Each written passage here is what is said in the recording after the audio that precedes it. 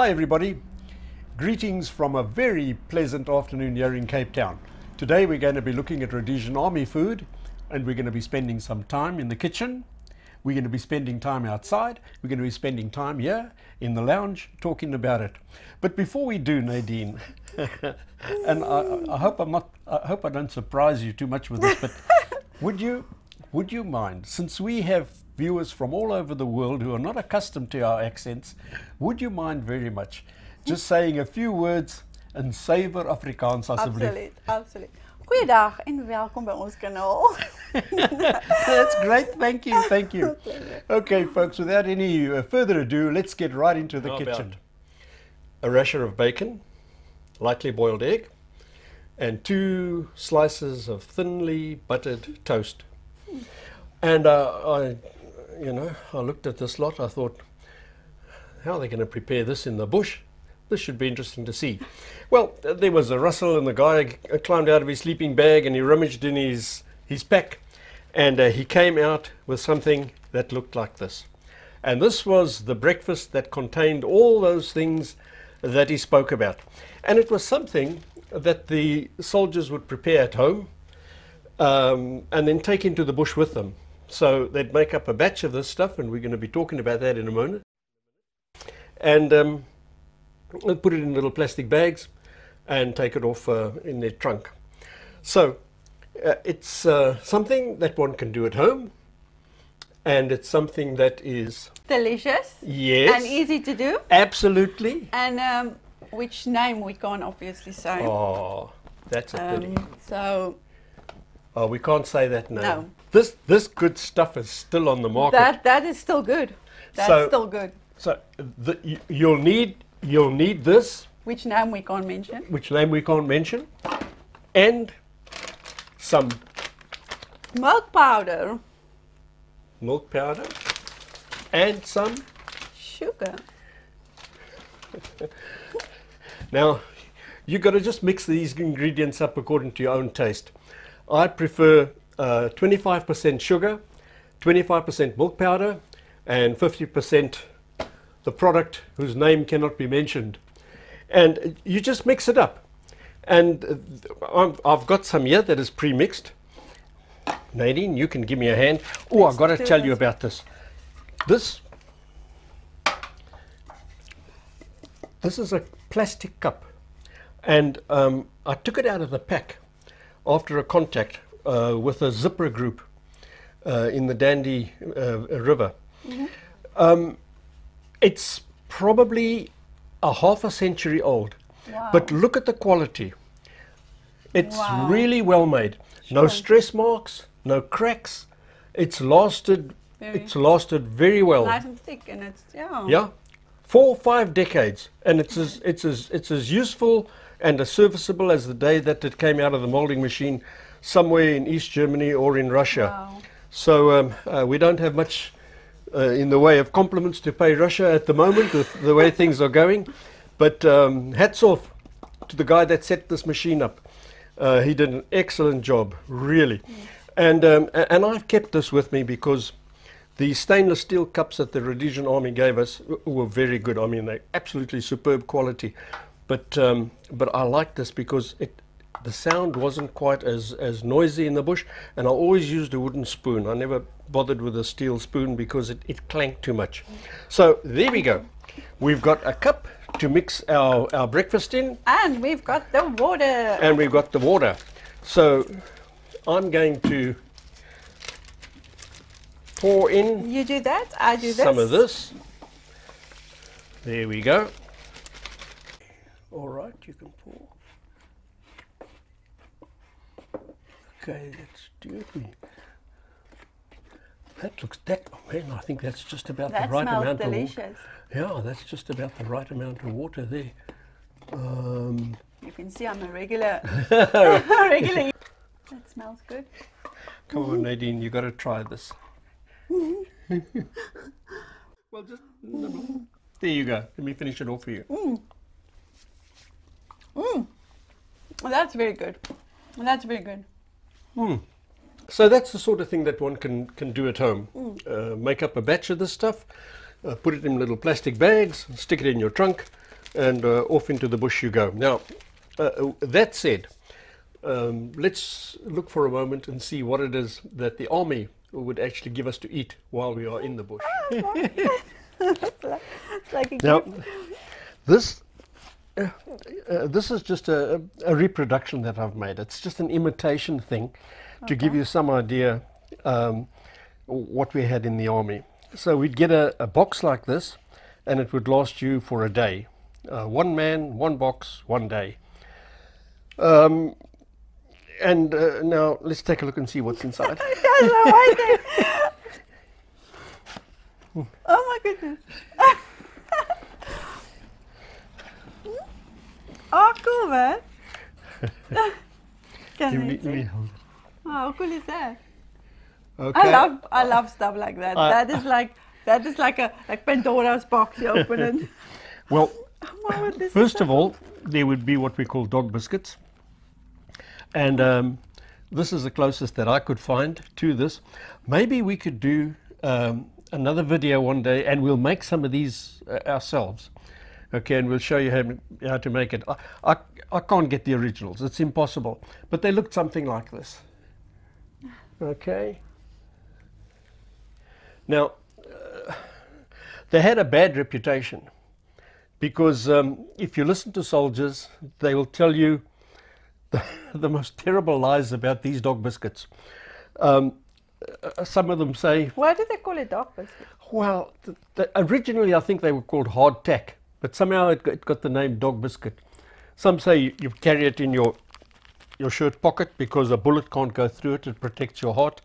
Others say you break it up with your rifle butt, you make it into a powder, and then you roast the powder and you make coffee out of it.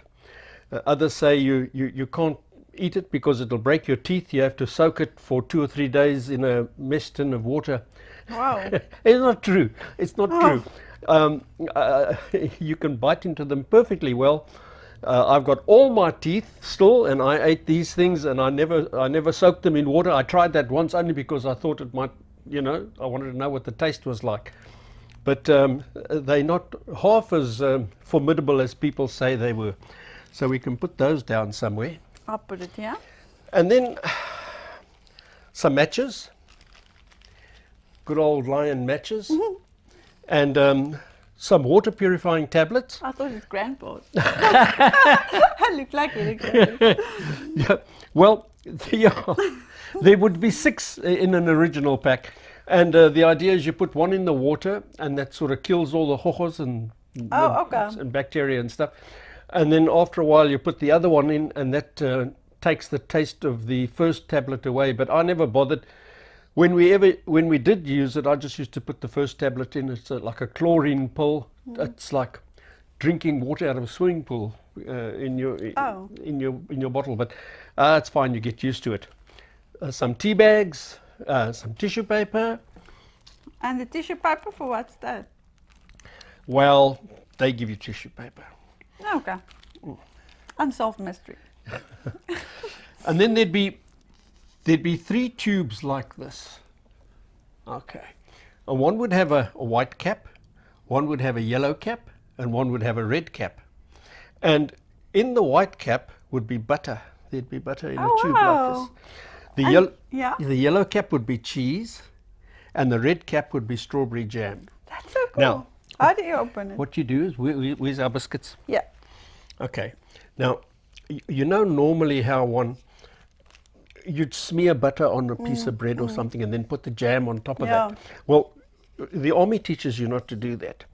You just unscrew it, and then you put a bead of butter down the one side, maybe there, and then you take your strawberry and you put it next to it.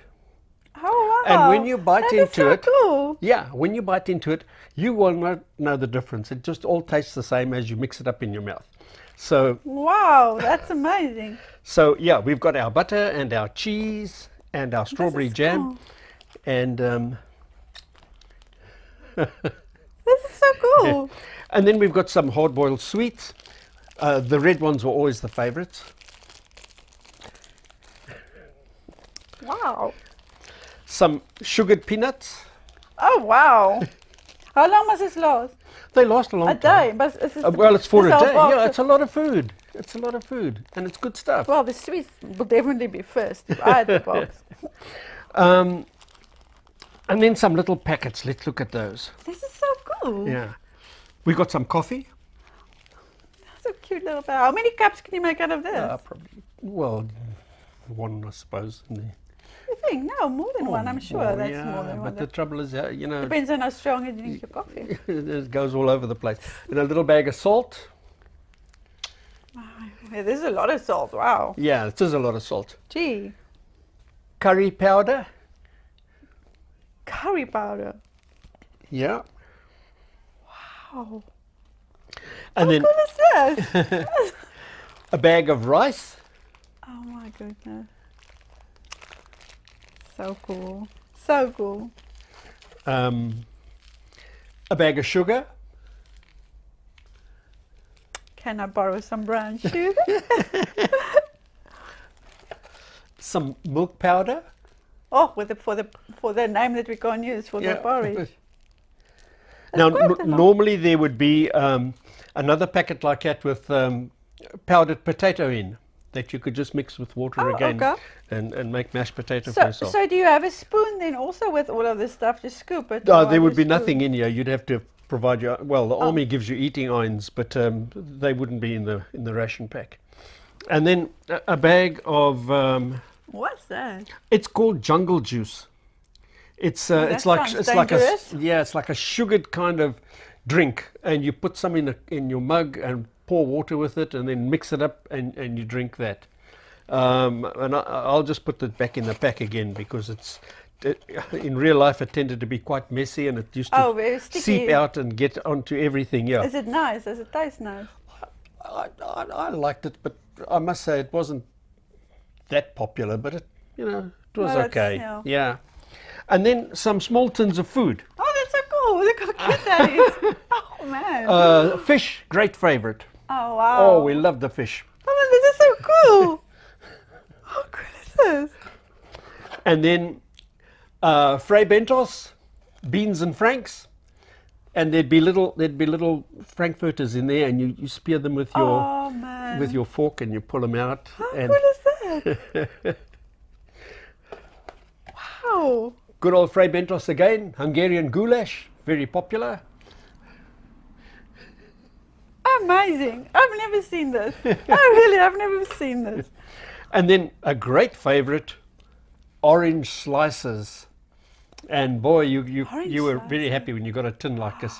And do you always get the same tins? No, there were 3 different kinds of ration packs, and they were marked, and then you could just get a variety by taking different ones. Now, I only ever saw one man take a whole pack on patrol with him. He was a fellow who was a botanist, and if we went away for 6 days, he would just take 6 packs, put them in his rucksack, and he would walk. He's the only man, but the rest of us, if you're told, right, you're going on a 4-day patrol, go and draw rats, take 4 boxes or whatever you think you need there. We'd unpack them and sort out what we want and leave the rest of the stuff. And at the end of the call-up, whatever was left over, we'd take home and feed to our pets, maybe, if it was tinned food. Or even, I used to eat it myself. I loved it. Yeah, that's cool. This is very nice. Yeah. I used to, what I enjoyed doing too is just mix all the tins. Of course, not the peach slices, but just mix everything, and we called that... Make your own dish. Yeah, we called it cowboy food. Oh, my dad makes that, cowboy food, but obviously with potatoes and stuff. Yeah, you just mix it all together. Amazing. That's so exciting. So that's what you'd have. That would be your ration pack. My word. But of course, every so often you'd get what they call fresh rats, and that would be meat and vegetables and so on. But this is what you would get to take out on patrol. How cool is that? See, this is nice because it's things that I've never seen this. So for me, this is very interesting. I would be so excited if I must get this box every day to open it. I would open everybody's boxes. Folks, I have some equipment here with me, kindly loaned to us by Salute Scout, Billy. Thank you very much, my China. We really appreciate it. Folks, this is authentic stuff. It is, it probably hasn't been used again for a number of decades. And Nadine, we're not going to rehearse. I've done this. Yeah. I've done this hundreds of times, and I ought to know what I'm doing. I'm going to surprise myself if I can't show you how to cook rice, because I didn't rehearse in the bush. It was just second nature. So let's see if that knowledge has stayed with me. Here is a gas burner. This is typical of the type of thing that would be issued to every Rhodesian soldier, and it's something that you'd keep in your possession. Billy still has it, and 10 points to him for that. And we're gonna try and light it up in a moment. I did test that part, and it works. Although Nadine thought we wanted to burn the house down, but we didn't. And then here we go. Pattern 70 webbing, all authentic, absolutely genuine stuff. Water bottle and stainless steel mug, and it has a handle that folds up underneath it. We just want to clip it in because we don't want any accidents. There we are. It's perfectly safe. We can put it on the gas burner and cook our rice in it. Okay, Nadine, can you help me? Can you fill it up about halfway with water? Let me bring it a bit closer to you. A little less.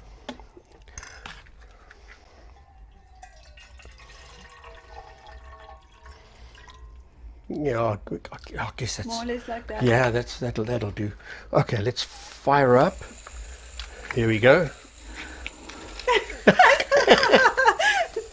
Just in case. Ooh, can you smell it? I can. Okay, here we go. Oh goodness. And she's off. Perfect. Now,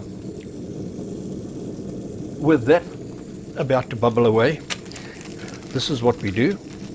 I'm going to take another matchstick,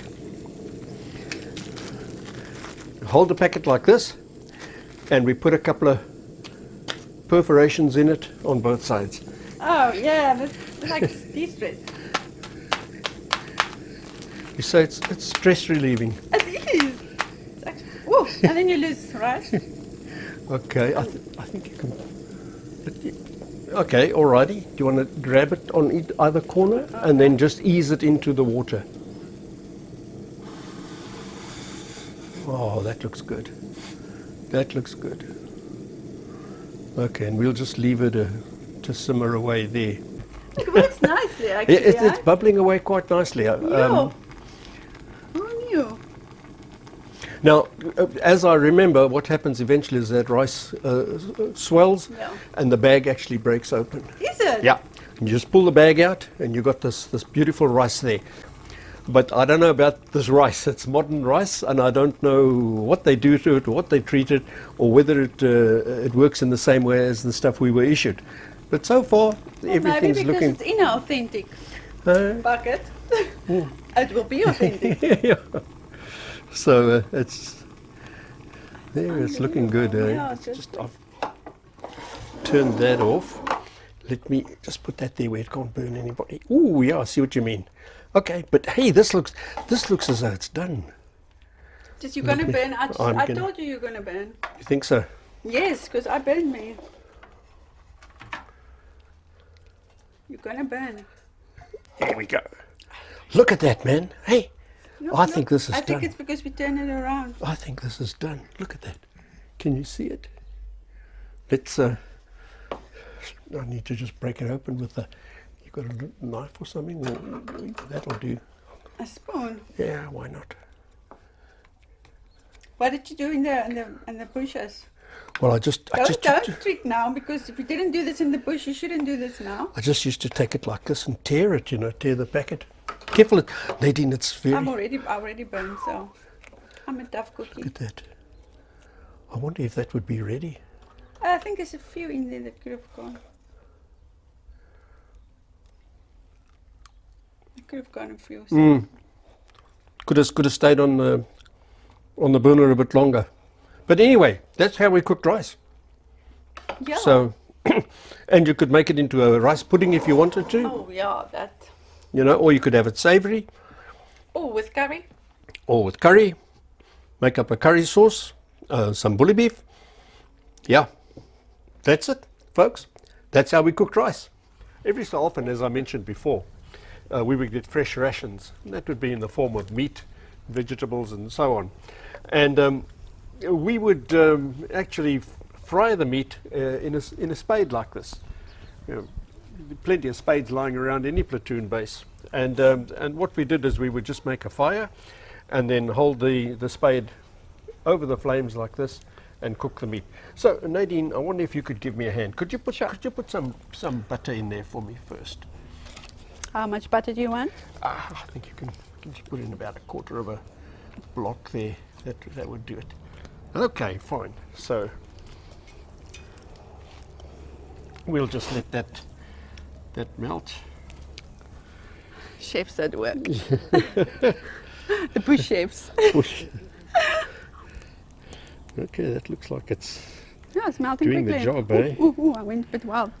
Oh, sorry, my fingers are clean. No, don't worry about that. Whatever's in there is, you know, the heater's going to deal with that. There we go. Yeah. Okay, that looks like it's. Oh, it looks good. It does, eh? If I can see. Yeah. Are you okay with the smoke? Yeah, we've got a very smoky fire. Oh, Don't worry about but that. rather smoky than no fire. Eh? Yeah. Oh, it's actually. Okay. It goes quick, huh? It's actually very warm. You can't believe it. Mind the smoke. I think we can. Shall we try and lift some of that butter out there? That Okay, these unmelted ones. one. Okay. Where can I put Just this? put it on top of the others. I think I'll be fine. Okay. Yeah. Okay, it's looking good. Yeah. So And we've got some steak there. It's not we've got some very nice steak. Yeah. I don't even know if it's going to fit in that. Well, I'm thinking, wow. Put in one piece at a time. Oh, I think we can. You want me to put in a piece? Let's see. Yeah, let's do that. Okay, it should really sizzle, but Oh, well, it's going to get there. the butter's certainly melting nicely. Yeah, the butter's very hot. Let me Yeah, put it more to yeah, the side. starting There. to sizzle now. I forgot to put it in the sizzle side. It's me, it's me. There we go. Oh! Smoking. Yeah, watch us. Oh. So, Boy. you need to say something. Well, We're wondering now. it's like cooking the rice. Yeah, I think really it's when we do something, when we cook something, when we stand and look at it, It takes forever. it takes like revenge on us, and it just doesn't do anything. So, yeah. But I'll tell you what I am thinking of. The last occasion when I cooked meat like I this. was burning everything. The last occasion when I cooked meat like this, I was with two very well-known game rangers. The one was a fellow called Clem Kutsi, and the other was a man by the name of Barry Ball. Oh yeah. Wonderful men. And Sorry, we I'm did- moving around. Sorry, Martin. I'm moving for the we did a smoke. call up together, and one evening, Clem cooked some meat like this for us. Yeah, they all, you know, they've all moved on. You know, they're no longer alive, I know. and At least you have the memories. yeah. It's just that when you do things sometimes you don't realize that you're doing it for the last time with that person. Oh well. And you know, I was just thinking of it as I was That's getting true, eh? this page ready. That's actually true. Yeah, what, you want to try and turn it over a little? Wow, be careful. There we go.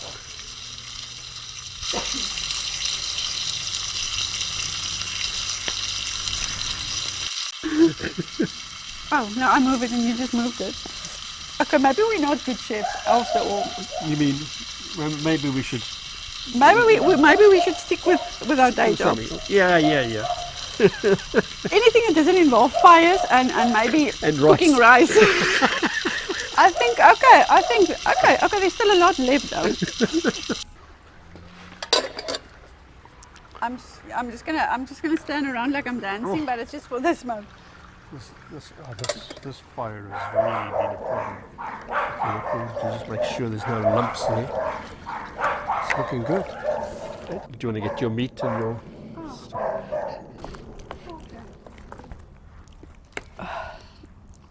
Okay, Nadine, we've got our steak à la fourchette, and we've got our sadza.